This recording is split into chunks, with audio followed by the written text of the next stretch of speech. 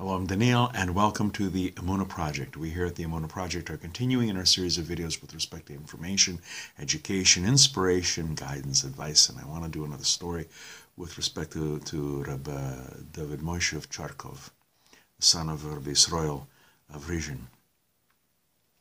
And Rebbe Dovid Moishe was once speaking to his Hasidim, and he said, "It's written in the Torah that Moses was meek above all men. He was the most humble of men, the most humble person ever."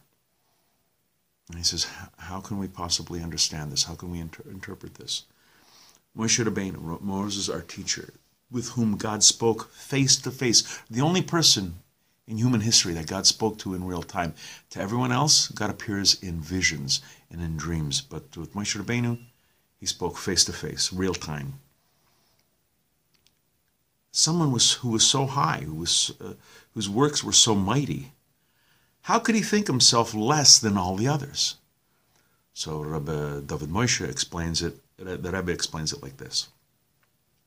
During those 40 days, when Moses was on Har Sinai, was on Mount Sinai, was on the heights, his body had become pure and luminous, like an angel. It's like he was made out of light, just like the ministering angels.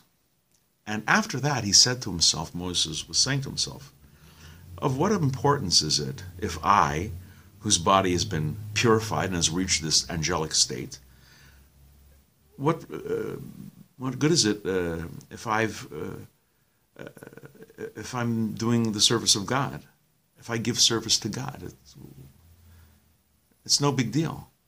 But those who are still human, those who are still clad in the robe of flesh, if that person serves God, how much greater is he than I?